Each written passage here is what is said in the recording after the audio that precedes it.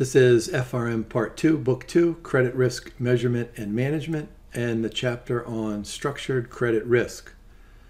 This chapter gets its name from capital structure, of course, and so in the traditional sense, you think of a business that has a right-hand side of the balance sheet that includes debt and equity. But then if you look at it from a financial institution's perspective, on the left-hand side of its balance sheet, it owns mortgages and personal loans and business loans and all other kind of loans. So this structured credit risk chapter is really a discussion on the risks associated with either, issuing debt and equity, or owning or selling or engineering credit products. So if we look at the learning objectives, you'll see what I'm talking about here. Notice there's a lot of describe and explain. There is one, look down at the 1, 2, 3, 4, 5, 1. Compute and evaluate one or two iterations of interim cash flows. We're going to go ahead and do that in an Excel spreadsheet. And so that's probably where we'll spend most of our time. But initially, we'll at least talk about some common types of structured products. We'll look at tranching, which is the French word for slices. We'll look at the waterfall structure and key participants. And then we'll kind of piggyback on our previous chapter on default probabilities and default correlations. And then the last few slides are pretty much descriptive and kind of common sense. So we'll probably go through those last slides as quickly as we can.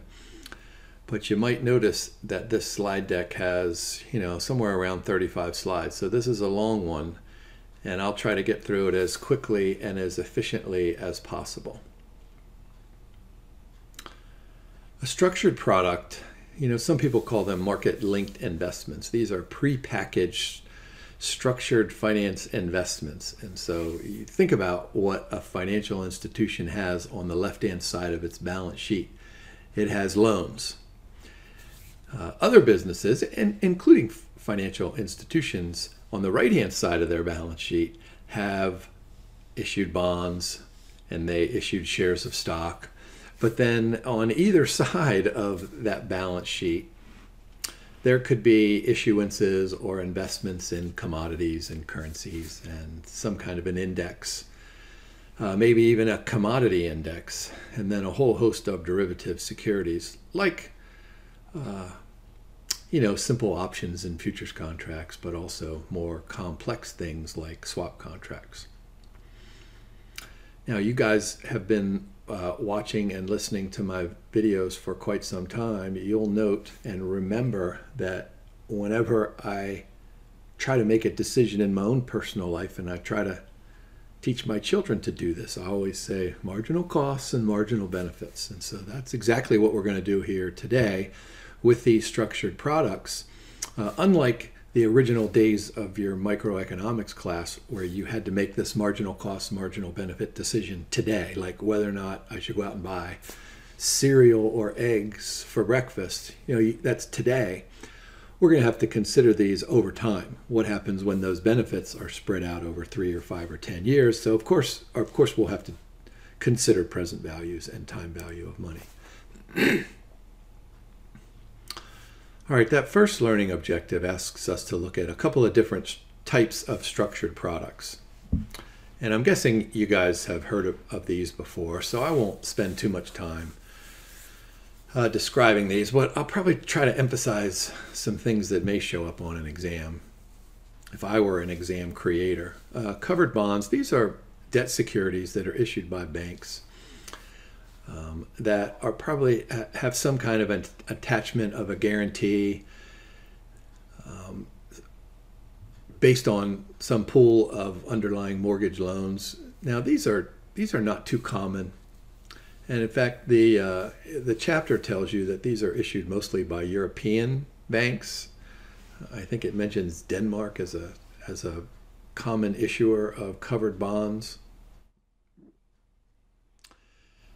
But the fascinating thing about these covered bonds is that the underlying pool of mortgage loans remains on the financial institution's balance sheet, which means that the owners of these covered bonds, the covered bondholders, of course, they're going to receive interest and principal payments, and they can receive interest and principal payments from those mortgage owners, but they can also receive them from the general cash flows issued by the financial institution.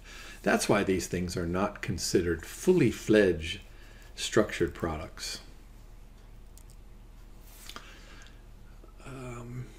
Mortgage pass-through securities, however, are considered full-fledged because the owners of these securities receive interest in principal based solely on the ability of the homeowners, of the mortgage holders, to make those interest and principal payments. And so if you look at the bottom there, there's the mortgage banker. What does he or she do?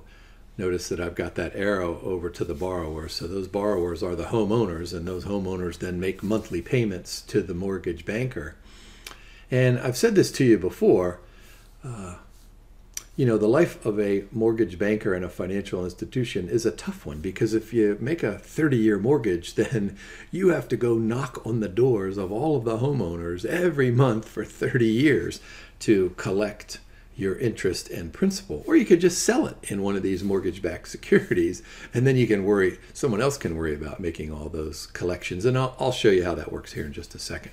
But notice then the monthly payments go from the mortgage banker then to the owner of this mortgage pass-through security, who had originally made an investment to buy those bonds. These are off-balance sheet securitizations, which means that those cash flows must be linked to the mortgage, the performance of those mortgages inside of the pool. Now, collateralized mortgage obligations are exactly what the name suggests. So these are mortgage-backed securities that that have the underlying mortgages as collateral. And the payment of the interest and principal to the owner of this collateralized mortgage obligation depends on which slice or which tranche that they originally purchase. And so note that circle point there. These tranches, they can have short or long maturities, cash flows that are fixed or floating, or almost any other innovation that financial institutions can come up with.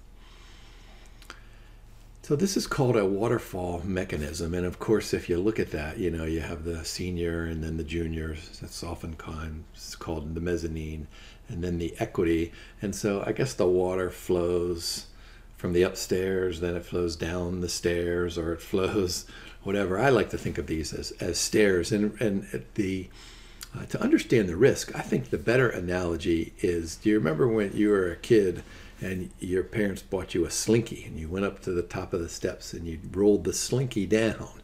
So I want you to think of it in terms of the slinky. How many times did the slinky go from one step to the next all the way to the bottom? And when it did, everybody was so excited about it. It wasn't a common occurrence, but it did happen. Everybody was high-fiving each other. Well, that's what happens here if all of the mortgage borrowers make all of their interest and principal payments in full and on time and don't refinance their mortgage. So then what happens? The top step is happy, the middle step is happy, and the bottom step is happy. Or in other words, the senior bondholders are happy, the junior bondholders are happy, and the equity holders are happy because the slinky comes down and delivers all of those interest and principal payments. Now, of course, there's risks involved, right? The slinky can sometimes go over and get caught in the railing. But of course, when you're playing with it, it gets bent, and sometimes it crashes, and sometimes it doesn't go anywhere. Well, this is what we have to worry about here with default risk and prepayment risk and all these other kinds of risks with these structured products. So think of the damaged slinky as the reality of life, rather than that perfect slinky that goes all the way to the bottom. I'm not sure if that was a great analogy or not. I liked it. A couple of other structured products, these collateralized debt obligations. These are, here, let me swing back here. These are exactly like collateralized mortgage obligations, but the underlying assets could be almost anything, like an asset-backed security, maybe a credit card debt, or maybe a car loan. And they could be almost anything. Structured credit products are, pretty much identical, but they have an innovation in there in which there is a sequential distribution of losses. And so let me go back here to this waterfall or the slinky. What happens here is that the senior bondholders get paid, and if they get paid in full, then the mezzanine bondholders get paid, and then if they get paid in full, then it flows to the equity. And remember, there doesn't have to be just 3 tranches. There could be thousands of tranches in there. I mean, it's probably not going to be thousands, but it could be 5 or 10. But typically what happens is if the cash flows into the pool are the exact same amount that is owed to the senior bondholders, well, then there's nothing that flows to the mezzanine or the equity, right?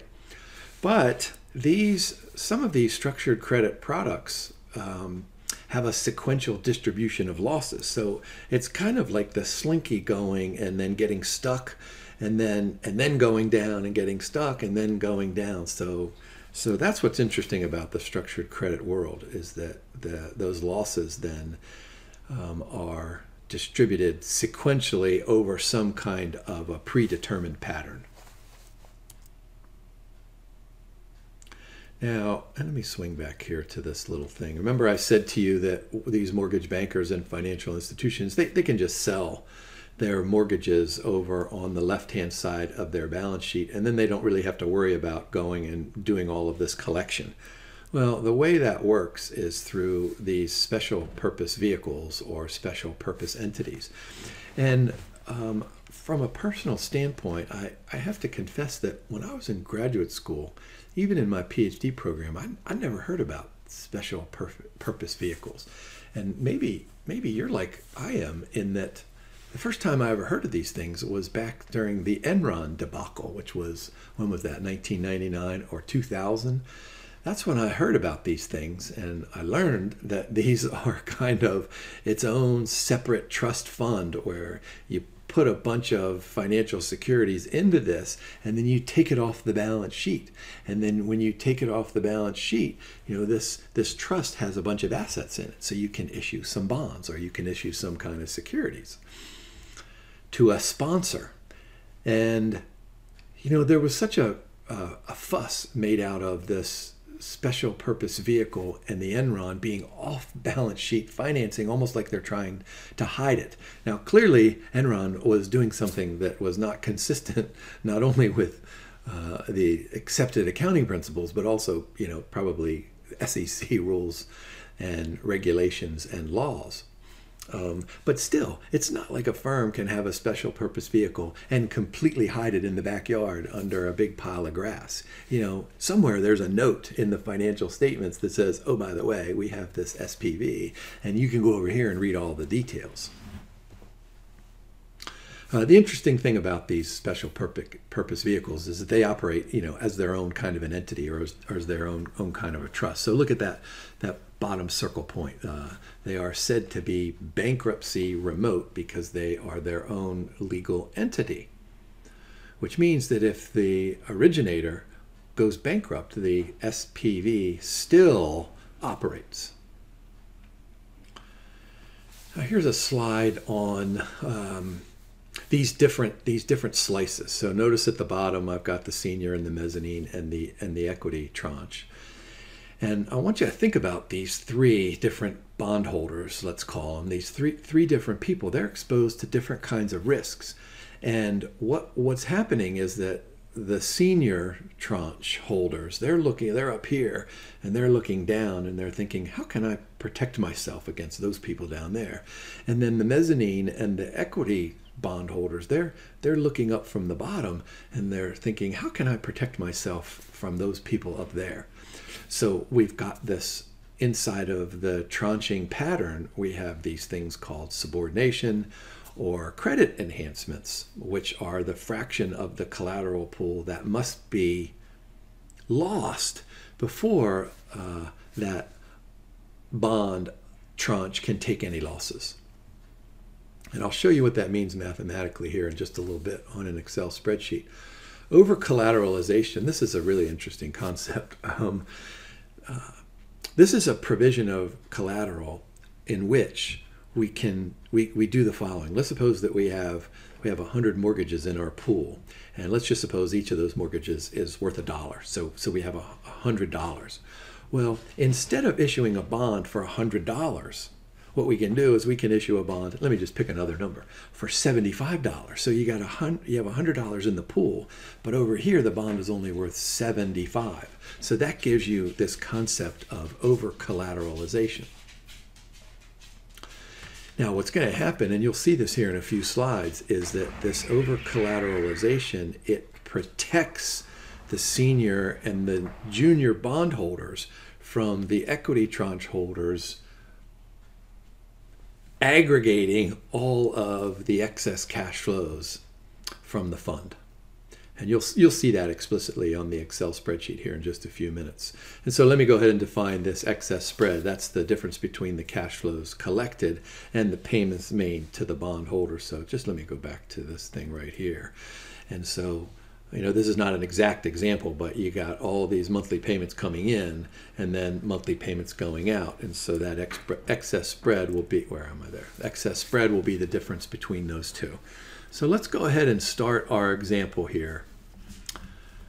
This is going to be the basis for our Excel spreadsheet here in just a few moments. So let's suppose that our assets are $100 million par value.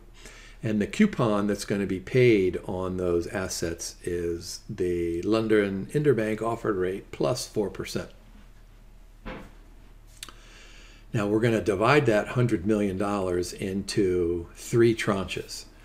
And this should be an obvious notion for those of you who are looking at those numbers. The senior tranche typically holds the bulk, the majority of the tranche. So in this case, it's 85%. The mezzanine or the junior tranche is 10 million or 10%.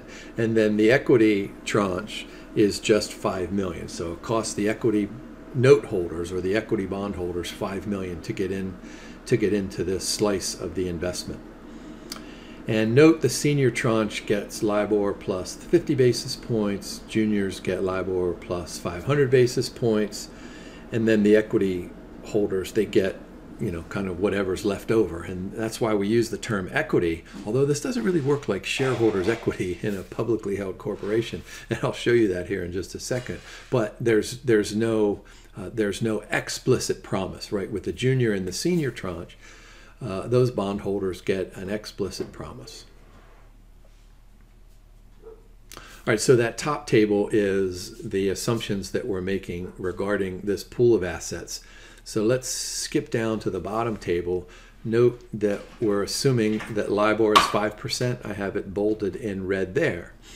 So what does that mean? That means that out of the 100 million, we're going to earn 5% plus our 4%, and so that's going to give us $9 million worth of annual interest. The question then becomes, how does that get split between and among the different tranches?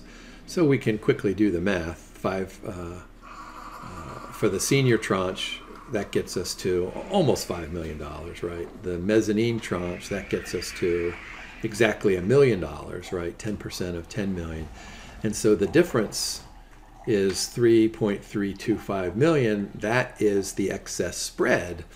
And what you're probably thinking is, oh, the equity tranche holders are going to make out really, really well in this example, but not quite so fast here. Let's go ahead and move on to the next slide.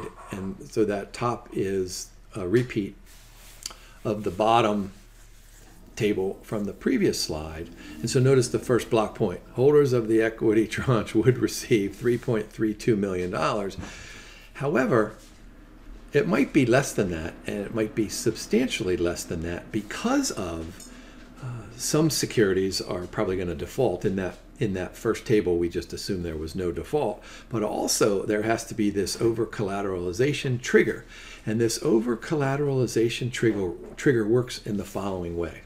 So I want you to think about this. Look at these assets that generate $9 million worth of interest. So the senior bondholders get about $5 million. Let me just round up. The mezzanine or the juniors, they get $1 million. And so these are the people looking on the top of the waterfall, right? The top of the steps.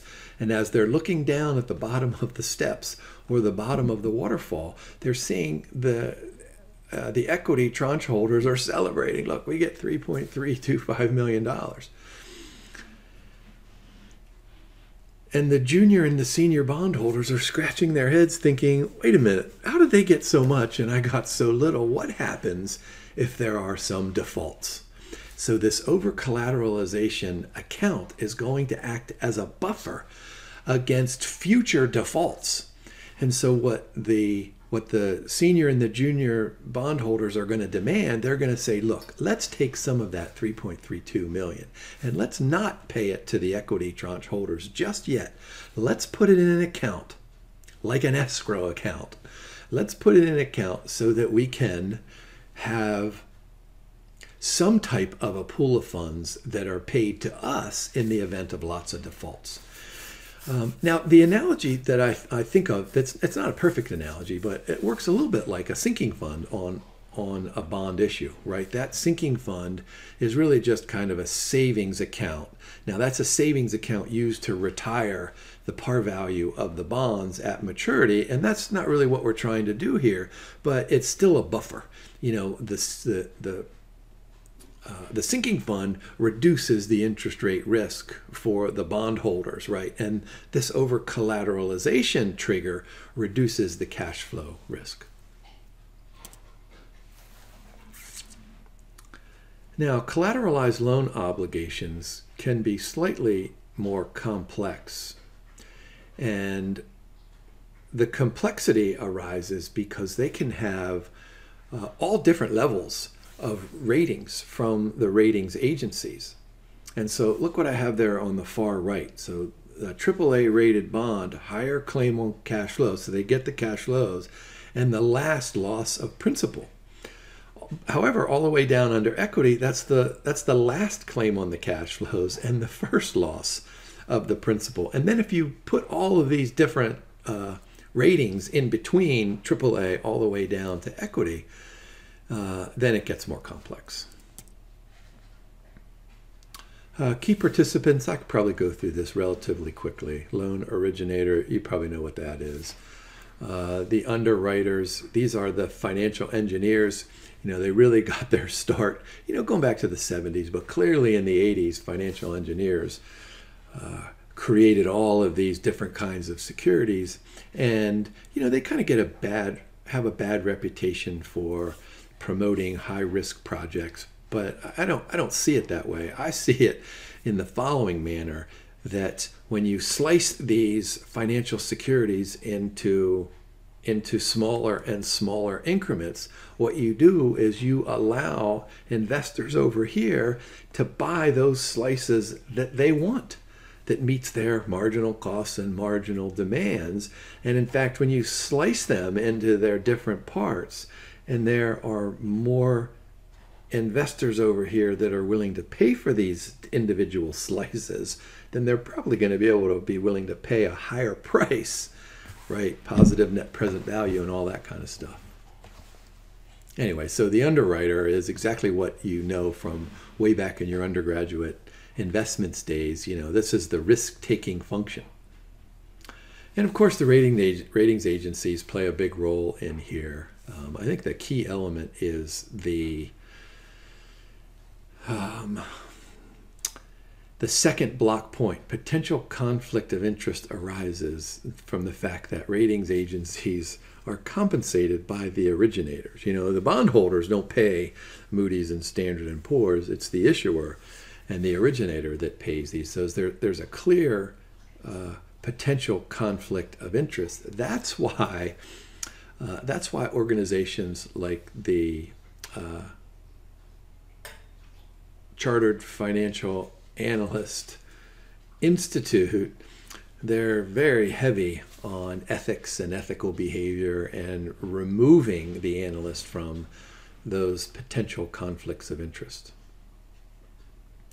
But essentially, what the ratings agencies do is they evaluate all the cash flows coming in to the special purpose vehicle, and then the explicit promise made of those cash flows going out. And so it's essentially a credit risk evaluation to determine, who are these homeowners? If this is a mortgage-backed security, who are these homeowners? Do they have jobs? Do they have lots of assets, et cetera, et cetera? Now, remember, I told you about the mortgage banker and the financial institution selling those loans on the left-hand side of its balance sheet. And then what they do is they hire servicers and managers to collect the principal and make those disbursements. I mean, they could hire somebody inside of the firm, but it can be somebody outside the firm. So they do lots of monitoring. In fact, if the pool of funds has some potential or actual defaults, the servicer may have the ability to go in and kind of restructure those mortgage loans to keep them, from an actual default. Sometimes the servicer can take actions that are better aligned with the interest of the bondholders, and sometimes they can't. One of the issues is whether or not that collateral pool is actively managed. So we get another issue where there's a conflict of interest, and essentially to manage conflicts of interest, you need a system in place from the originator, the financial institution, to the servicer and all of the managers. You need some kind of a control mechanism to be able to identify those conflicts of interest and then remove them, or at least mitigate them, so that everybody on this side and everybody on this side is satisfied that there's no self-dealing or any kind of other potential problem that would expropriate the wealth from either this side or that side. Now, this is what I was talking about earlier regarding over-collateralization. So I'm going to go ahead and read that first block point. Some of the cash flows left after paying the senior and the junior bondholders may be transferred to an over-collateralization account.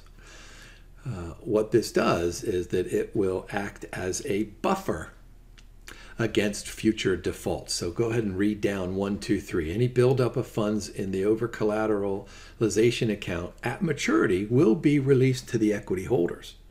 However, in the meantime, if there are insufficient cash flows during the life of this security, then they flow back to the senior and the junior bondholders.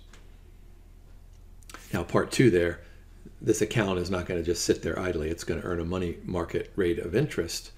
And then there's number 3. It's going to create a reliable buffer. I'll show you how that works here in just a second.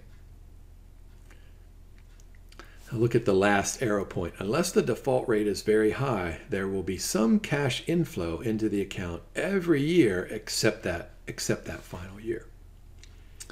So what happens is that over collateralization account, it earns interest, there's some more deposits, it earns interest over time, and so those things then act as an increasing buffer over time, which means that the junior and senior bondholders are less and less likely to use that entire amount, unless there's massive defaults, of course. And then whatever's left over at the end, then that flows to the equity tranche holders. All right, let's go ahead and continue our example from those 2 tables that I had earlier. And let's add a couple of things here.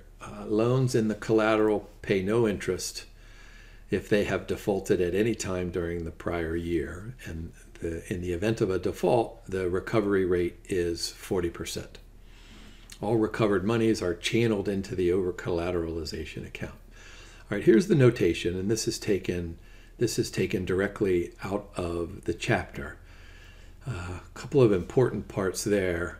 look at 1, 2, 3, 4, the fourth circle point, B, there's the total coupon. That's the 4, 6, 7, and the 1 that we had in the previous one, the coupon to the senior and the junior bondholder. So we sum those two. And then at the bottom, we're going to assume a money market rate of 5%. All right, so I want you to think about this. We have lots and lots of cash flows coming in, and we have to ask ourselves the following question. Do we have enough to pay the senior and the junior bond holders? And if there is something left over. So there's the question there. Is the excess spread positive? All right, so what we're doing in using the notation is the aggregate loan interest, there's the LT, is the aggregate loan interest greater, is the aggregate loan interest minus the B, what was that, 5.675 million, is that greater than 0? Let's go ahead and skip to the bottom there. If the answer to that question is no, if the excess spread is actually negative, well, then this is not good news, right? So then the interest is not sufficient to pay all the bondholders, and all of that goes to the bondholders, and the bondholders are not going to get the promised payments that they make. Now, if this happens in the first year, then the bondholders are out of luck. But if it happens in subsequent years, then there's probably going to be some money in this over-collateralization account to make up that shortfall. So look at that bottom circle, the bottom block point I have in bold, the accumulated amount that can cover the shortfall. If not, like in that first year, we might have to suffer a write-down. All right, so let's go back up to the middle there. Let's answer the question, yes, is the excess spread positive? Well, then we need to worry about how much is already in the account, and that relates to what is K. So let's go back here. K is the maximum amount diverted from the excess spread into the over-collateralization account. All right, so what we need to know is if the loan amount minus the bond is greater than that K, well, then all of that is going to flow to the equity bond holders, but then if the answer is no, then some of that is going to be channeled over into the over-collateralization account. And notice those two circle points only allow for two possibilities. There are other possibilities in there as well. All right, one last slide before we get to this big old Excel spreadsheet that I have. We're assuming a recovery rate of 40%. And so we'll take that 40% times the loan amount. And then to determine how much is deposited into the over-collateralization account, we'll take that recovery amount and we'll add it to the over-collateralization account. And then every year, look at the bottom, every year we're going to add the future value, that 1 plus R. Now, the R in our example is 5%. So we're going to multiply 1.05 times that previous year's over-collateralization account. And so each year, that value is going to increase and increase. So it's really just a matter of compounding. And I'll show you that here in just the next slide. I'm going to just skip over this slide really, really quickly because if you look at those formulas in the middle of the page, they might be a little daunting and you might think, okay, I'm not sure, where do I do the compounding? Is there any discounting in there? Where do I throw LIBOR in there? I'm going to show you all that stuff here in just a second. So let's go ahead and look at this example. All right, we're assuming a constant default rate of 2%. So let's go ahead and consider some of our assumptions. Number of loans in the pool is 100. Default rate, constant 2%. Now this is a little different than what the chapter suggests to you. The chapter has a fixed dollar amount of a default rate.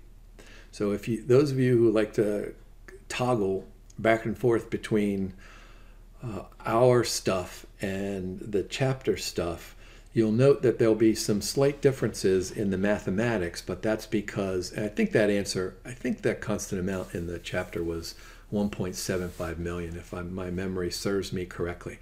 But we did it here, 2% default rate. There's the bond coupon, right? That's the 4.675 to the senior bondholders and the 1 million or 1.0 to the junior bondholder. So that's 5.675. We'll just assume K, the maximum amount diverted, is $2. There's our recovery rate. There's the money market rate. And we'll go ahead and assume that, just like in that previous example, that LIBOR is 5%. All right, so the loan interest is 9%. Now this goes back to that learning objective that asks you to compute some of these cash flows. So this table down here is a legitimate exam question. All right, so based on all that information, and let's go back here. There's some notation, there's some notation, there's some notation, all right, so all that notation you guys are going to have to know, but it's all summarized in this table. So let's work our way through each of the columns, right? So time period 0, that's today, all the way down 1, 2, 3, 4, 5, and notice all the way over, I'm just going to scroll over to the equity flow column. That's a -5. Remember from that earlier slide we had, what do we have? 85% was to the senior, 10% was to the junior, and then 5%, or 5 million out of the 100 million was the equity investment. So that's why there's a -5 there. So if you're the equity tranche holder, it's going to cost you $5 million to get into that tranche. All right, now the defaults, notice it's 222, and I have rounded there because, I mean, clearly 2% of 100 is 2, right? And then after 2 default, you have 98 left, so 2% of 98. Well, you can't have a fraction. You can't have a fraction default, so we're rounding those all to 2. That means the accumulated defaults then are 2, and then 2 it gets us up to 4, then another 2 gets us to 6, and so on, which means we have 98, 96, 94. All right, everybody get that? So we go down after this 5 years of the security, we have just 90 out of the original 100 loans remaining. All right, let's go ahead and get into some computations here. So that loan interest, that's going to be the 98 times the 9%, right? Aggregate loan interest, LIBOR plus 4%. So 98 times 9% gives us 8.82. And then the 96 times the 9, and the 94 times the 9, and the 92 times the 9. So that gets you the loan interest for years 1, 2, 3, and 4. And then for that final cash flow, that terminal cash flow, what do? We take 90 times the 9%, right? 9 times 9, so that's 81. So that gets us the 810. And then the return of the principal, the par value would be 90. So 810 plus the 90 gives us the 9810. All right, the excess spread then is going to be that column of the loan interest minus the 5.675 worth of coupons made to the senior and the junior bondholders. So if you do 8.82 and 8.64 and 8.46 and 8.28 minus the 5.675, you get the excess spread of the 315 and the 297 and the 292. What did I just say? 297, 279, and 261. All right, the over-collateralization amount, that was the $2 up in our assumptions and the notations. And then the recovery amount is just 40% of that, so 4 times 2 is 8, so that gets us 80 cents on there. If you sum those two, you get $2.80. So we had to do a little bit of calculations to get that loan interest and then the excess spread, but then the next 3 columns, those are pretty easy. And then the equity flow, all we need to do is take the excess spread, the 315, minus the $2 in that over collateralization account, and that gets us to the 115. All right, so let's go back and remind ourselves what this over collateralization means. What happens is that we have this excess spread of 315. So that's the amount available to accrue to the equity tranche holders. However, we have this requirement, like a sinking fund. Remember, it's not quite a sinking fund, but like a sinking fund, in that we need to take 2 of those dollars and put it into a trust, or this over-collateralization account. That means that the equity tranche holders are only left with $1.15 and 97 and 79 and then 61. So I'm guessing that a great exam question would be for you to compute that equity flow column. And so you can do that for years 1, 2, 3, and 4. And then we're going to have to wait here for just a second to do that terminal cash flow. So let's wait. You can see the 1091 right there, but let's wait. Let's wait until let's wait for just a second, and then I'll show you how to compute that thing. All right. So the answer to that question was yes, right? Is the 315 enough to pay? I'm sorry. Is the 882 enough to pay the bondholder? So that was yes. All right. So now we get into this over collateralization account. And so what happens in that first year? In that first year, we put in the $2.80, right? So what happens in the second year? The second year, we take another $2.80 and put it in there, but we have to compute it. So get out your calculators and put 280 in there, so 2.8, and then multiply it by, now this is like a trust fund, right? So it's earning that money market rate of interest. So what you're going to do is you're going to take 280 times 1.05.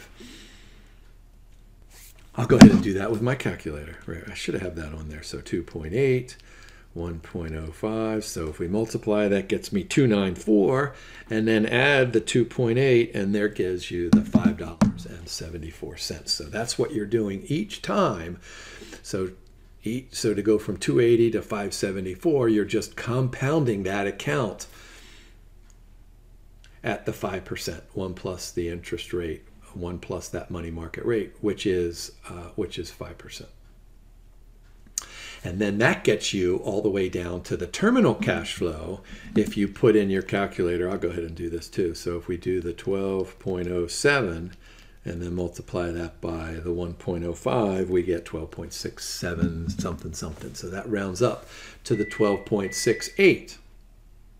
All right, so that's how much is in that over collateralization account. Now let's swing back and use that to compute the terminal cash flow for the equity, that 1091. So all we're going to do is we're going to go back and we're going to take that terminal cash flow of the loan interest, so the 9810, we're going to add the recovery amount of 80 cents, and then we're going to add that 1268 in the account. So that's 111.58.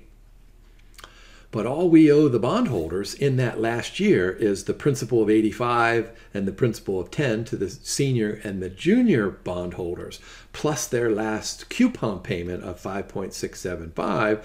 That's the 100.68. If you take the difference between those two, you get the terminal cash flow to the tranche holder, the equity tranche holders, 1091.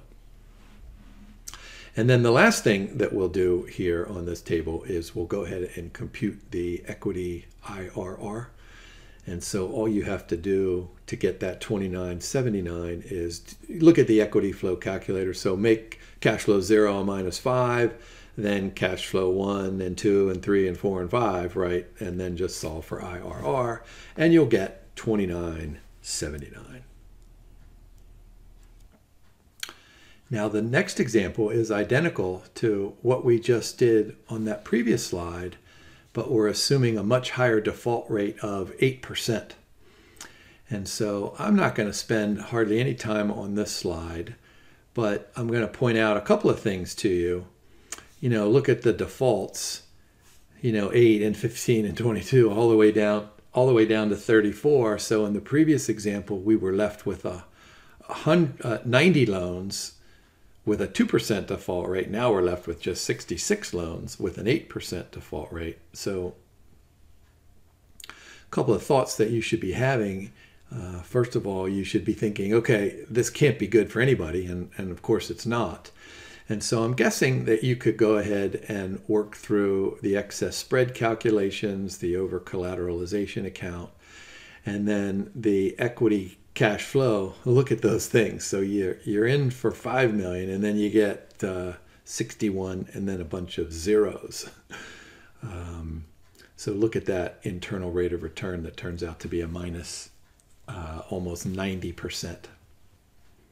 Just by the simple assumption of going from a 2% to an 8%. Now this exercise here has a couple of values for the exam. If you have a default rate that's high like this, you probably don't even need to go through and calculate anything. Just pick the worst case scenario.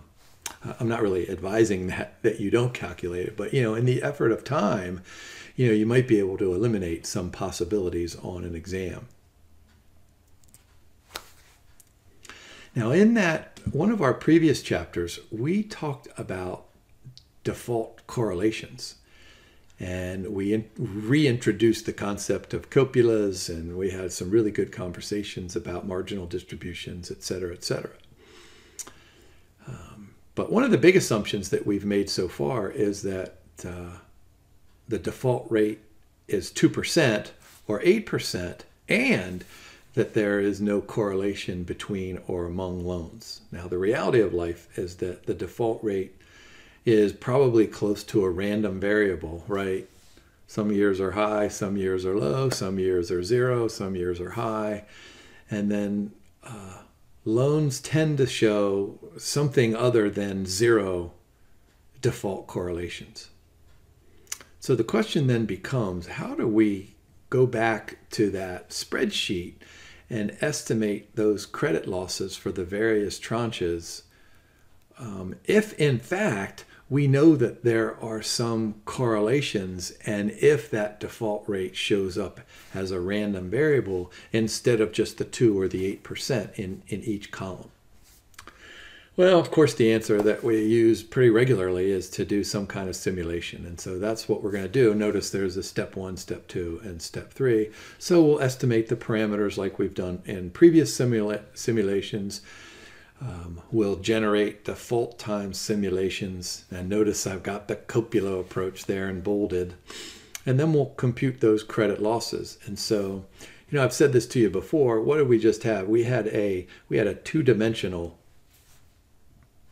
Excel spreadsheet, but when you do these simulations, it's almost like, not identical, but it's almost like having, can you see me come your way? It's almost like having a 3-dimensional Excel spreadsheet when you have all of these different paths. Now, maybe a better way of looking at it is, those interest rate trees that we've done in the past, where we start today and then we have all of these different kinds of branching out as we move through time to simulate all of those cash flows. Either way you look at it, it's still somebody who's way smarter than me and maybe way smarter than you is going to put together an algorithm so that we can do this in a computer. All right, so let's take a look at this picture. This is interesting here. What happens if we have an increase in default rate? So the probability of default goes from 0 and then 2 and 4 and 6 and 8 and 10%. Well, of course, the value of all of the tranches falls, right? If we have more defaults, no way this can be good news.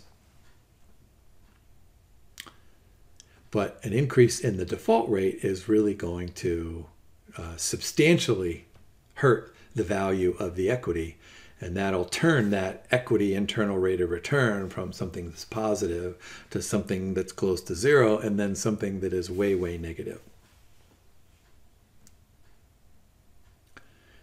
Now, increases in default correlation can bring about mixed results depending on the level of default. So we can't really draw another graph just like this to give us the sense of the relationship between the value of the tranches and default correlation. So we're going to have to kind of do this individually. So let's go ahead and start with the equity tranche. And notice we still have a probability of default on the horizontal axis and then the value of the equity tranche on the vertical axis. And notice there are 3 curves there. There's a green curve, and a red one that's in the middle. I'm probably not going to talk about that one too much, and then a purple one. And so think about what happens here. Let's look at the green curve first. This is a default correlation of 0, which means that defaults are uncorrelated. And so notice this is a steep downward slope, and then it kind of it levels off, so that once we hit 10 and 15 and 20%, it's still pretty much parallel to the horizontal axis.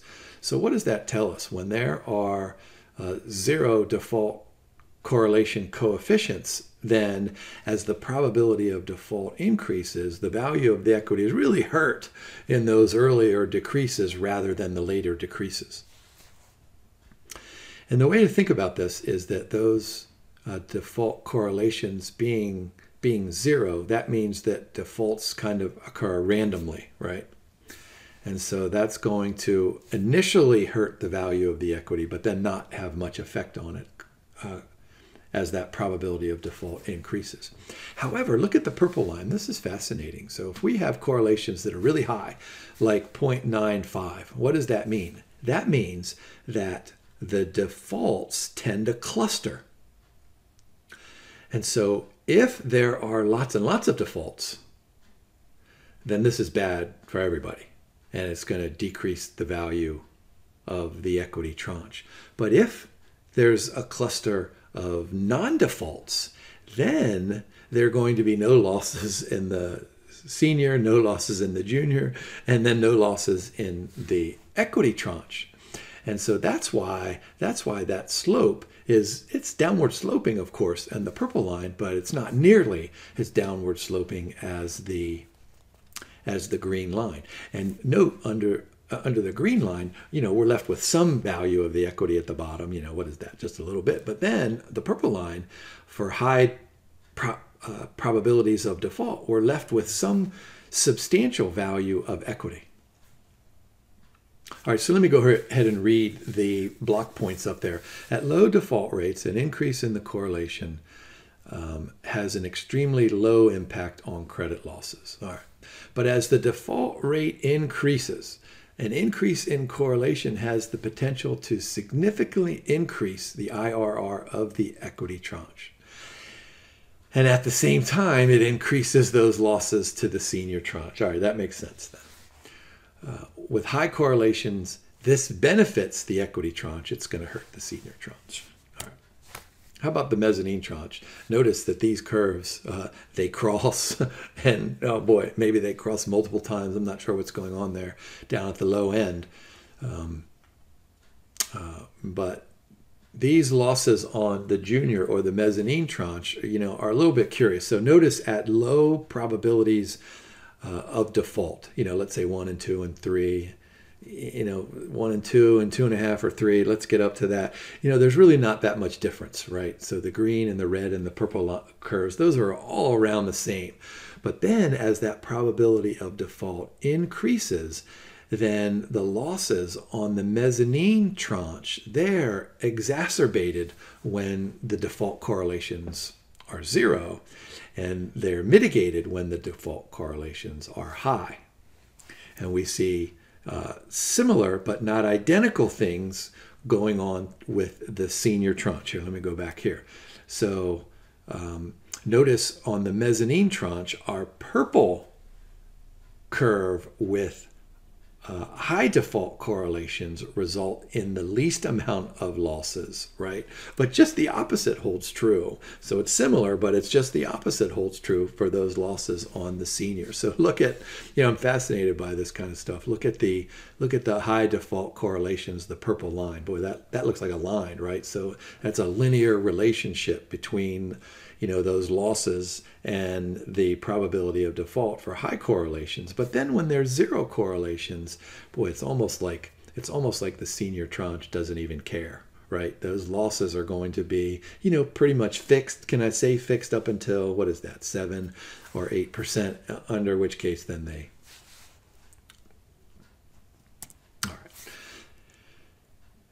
All right, just like we have that conversation when we're talking about interest rate risk, we talk about duration and then we talk about convexity. Now here we're talking about default risk and credit risk. We're not talking about interest rate risk, but we still need to consider the effects of convexity because of the relationship between those losses and the probability of default. So let me, if I do all that stuff, those are not straight lines. I mean, some of them are straightish kinds of lines, but essentially they're curves, some more curvy than others. So we need to worry about convexity. All right, so look at that first block point. The equity value tends to exhibit positive convexity. All right, so I would probably memorize that. The mezzanine tranche is ambiguous. All right, that's what we were saying just a second ago. But look at the bottom block point there. At high correlations, at high default correlations, all bonds tend to shake off the convexity effect. That probably is the more important of anything that I have written there. Whoops, didn't mean to do that. Now, how do we measure these default sensitivities? And we're going to go back to our conversations with duration and convexity on a bond. We say something like, what happens if the interest rate goes up or down by 1 basis point or 10 basis points? Well, we're going to do the same thing. We're going to call it the default 0-1. Now remember, in a previous chapter we used the notation of pi for the default probability, and so what we're going to do is we're just going to say, okay, what happens if the default probability goes up by 10 basis points? Now remember, when we consider the interest rates, we can go up by 10 basis points or down by 10 basis points. With the default probability, you start at 0 and then you just go up. And then if you're somewhere in the middle, then you can shock it and you can go down, right? So you can go up by 10, you can go down by 10, but you got to be concerned about that 0 starting point. So the default 0-1 can be computed. There's the formula in the blue, and that's taken right out of the textbook. Now look at that bottom block point. It can be shown that for all tranches, so the equity, the mezzanine, and the senior, the default 0-1 is positive, regardless of the values for default probabilities or those default correlations. And this is true because equity and bond values decrease as that default probability rise, and that decrease is monotonically as the default probability arises. We did all that stuff many chapters ago. All right, here's the final couple of learning objectives. These are pretty much definitions that I'm guessing you guys probably know. As long as default correlations are high, all of those tranches are going to have a degree of systematic risk, and that makes some sense. I mean, if all the mortgages are going to default, and then all those mortgages default, and they default because the economy is crashing, well, then that's our definition of systematic risk. Thinness, remember what I said to you early on, that the bulk of those assets flow into the senior tranche. What was it in our example? 85%. And that means just 10% was to the mezzanine and 5% to the equity. So that's called thinness. So in most securitization structures, equity and junior tranches are relatively thin, right? Now the thinness then is going to affect our value at risk calculations, which then is going to necessarily mean mathematically there's not going to be much of a difference between a 95 and a 97.5 and a 98 and a 99% confidence interval. Now remember our discussion back in the Black-Scholes-Merton option pricing model, where we can observe a call price and we can observe let's just do a stock option. We could observe the stock price, we could observe the risk-free rate of interest, we could observe the exercise price, we could observe the expiration date, right? So you need 5 variables to compute the option price, one of those variables is volatility, or the standard deviation of the underlying asset. Well, we can observe the call price, and then we can use the call price as the left-hand side of the equal sign in that formula to kind of figure out what that volatility or standard deviation is. Remember, we called that implied volatility. Well, you can do the same thing here with implied default correlation. So notice the second block point. It is the value of the correlation built into the observable market prices of the various securitized tranches. So you have 85 and 10 and 5. Let's just suppose those were the par values, but let's suppose those were the market values of those tranches, and then you can work your way into. Now, of course, you're not going to do this in 10 seconds on your financial calculator to compute that default correlation, but you can have somebody who's really smart program an algorithm to do that. And I think this is one of the last learning outcomes, learning objectives. What are the motivations? And so these are relatively obvious. Lower cost of funding, exits. There's always some arbitrage, balance sheet relief, unique investment opportunity. This is what I was talking about earlier, the spanning, and these investors can pay more for all of those different tranches. And there's marginal cost, marginal benefit, risk and maturity matching, and then liquidity. Of course, these things tend to have lots of liquidity, unless, of course, we're in the middle of the 2008 financial crisis. All right, there was a bunch of learning objectives there, and we got through all of those. So thank you for your patience with me. Have a great day.